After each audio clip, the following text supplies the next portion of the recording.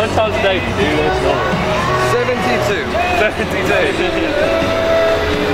Yeah, I think about 120 like that today.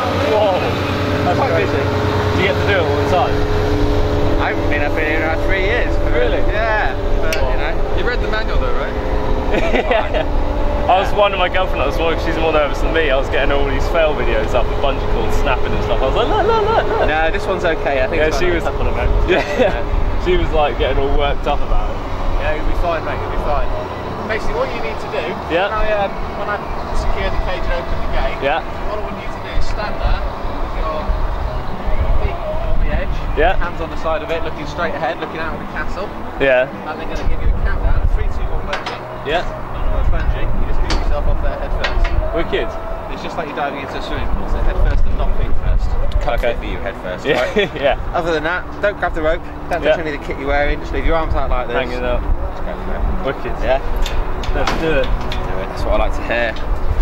So. What the fuck? This was so fucking wrong. That's perfect position. Like, look ahead, look Yeah. at the castle, you ready? And 3, 2, 1, bungee! Good job.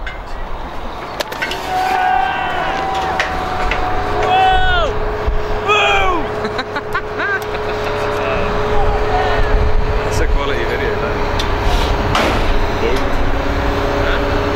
Good video. He comes straight back up.